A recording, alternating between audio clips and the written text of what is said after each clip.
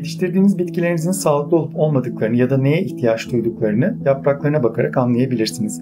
Bitkiler yeterince güneş almadıklarında ya da aşırı güneş aldıklarında yaprakları solgun görünür. Yerlerini değiştirmeniz gerekebilir. Yaprak şeklindeki bozulmalar genellikle kalsiyum eksikliğine ve toprak asiditesinin bitkiniz için pek de uygun olmadığını işaret eder.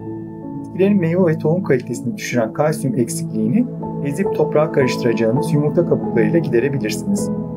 Bitkinin toprağına alkali niteliği kazandırmak için odun külü, asidite niteliği kazandırmak için ise gübre ya da kompost ekleyebilirsiniz.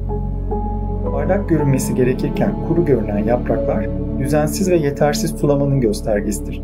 Bitkilerinizi düzenli sulamalısınız. Böcekler tarafından kemirilen ya da istilaya uğramış olan yapraklar için zehirsiz olan Arap sabunu, sarımsak ve acı biber solüsyonunu deneyin. Sapsarı yapraklar toprağınızın çok nemli olduğunu ve drenaj kalitesinin iyi olmadığını gösterir.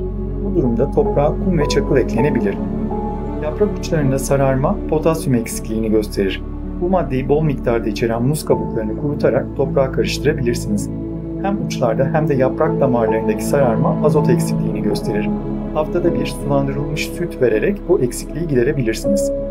Yaprak damarları araları sararıyorsa bitkiniz çinkoya, damarlar küçük kalıyorsa demire, damarlar beyazlaşıyorsa magnezyuma ihtiyacı vardır.